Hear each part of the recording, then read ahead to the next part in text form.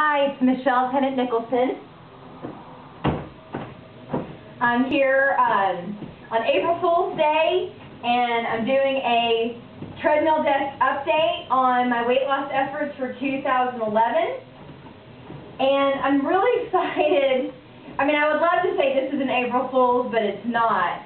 This morning, I just got back from the gym, and last Saturday I was certified to do spinning at the University of North Carolina in Charlotte, and my gym manager knew that I was getting my certification, so today, on the ride that she calls The Beast, she teaches spinning for us Friday mornings at 6 a.m., she invited me to co-teach. And I'm just on an incredible high. I'm really in love with spinning. It's making a huge difference with my health. In fact, I don't think I've talked too much about my scoliosis, but I had such severe scoliosis. I'm 41, and so in my late 30s, it got really bad because I was sitting so much as my companies grew. And it got to the point where I had to brace myself to sit down. You know, even in the bathroom, like I had to brace myself because my back was in so much pain. I went to a chiropractor to help me, with the adjustments. For a while there, I was getting 2 to 3 adjustments a week just to cope with the pain, doing a lot of massage and pain management. But none of the exercises, like I would run, I would do lots of things. I've done triathlons and marathons and stuff, but nothing's ever let me, keep my back in health. And the other thing is that it's real important to not have extra weight on you when you have scoliosis, but the problem is you get in so much pain, and then you get, you don't feel like working out because you're in so much pain, and, blah, blah, blah, blah. So, but this year, so now it's April 1st, so since January, spinning has stabilized my core, and now the pain is I only have a little tweaky part in my neck, but my chiropractor says that my back is staying in alignment, which is huge. I don't think I've ever had that.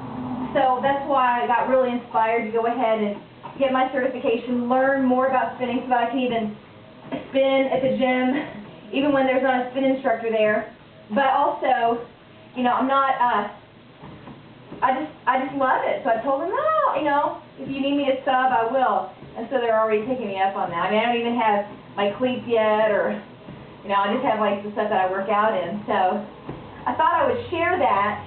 Also, my weight is staying the same. I haven't lost any weight for about 3 weeks. It's about 187 now. And although I'm just losing inches everywhere. So, it's probably muscle, and I'm not going to get freaked out because, my husband sees me more than I see myself, and he's like, you were definitely shrinking. And it's hard for me to see myself, I mean, you all see me on this video in a truer light than I see myself, because I still see,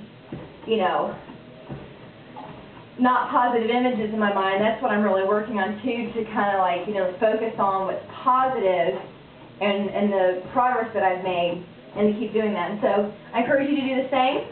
Let me get off here. This is the spinning manual that I've been studying. I mean, it's a really fascinating story too. It was started by an endurance athlete who, because of, he had a baby and wanted to stay at home more, and then because of the spinning training, he ended up winning a cross-country road race. And the history of spinning is really interesting, and so I'm really grateful that he started that, because it's definitely different than being out on my mountain bike or being out on a road bike. It's definitely that focused training session while you're in the gym, really focusing on your heart and your legs and so forth. It's really, if you haven't tried a spin class, try it. It's an amazing thing. So I gotta get to work. I just wanted to check in with you and let you know how I'm doing. And it reminds me of the time that, in my 20s when I became a whitewater raft guide, just for fun on the weekends. And I had forgotten that I had done that, and when you're not really an athlete, I wasn't brought up as an athlete in my family. And it's kind of neat to Like I was in front of a bunch of athletes today. You know, I live in western North Carolina, and they are all hardcore in this area.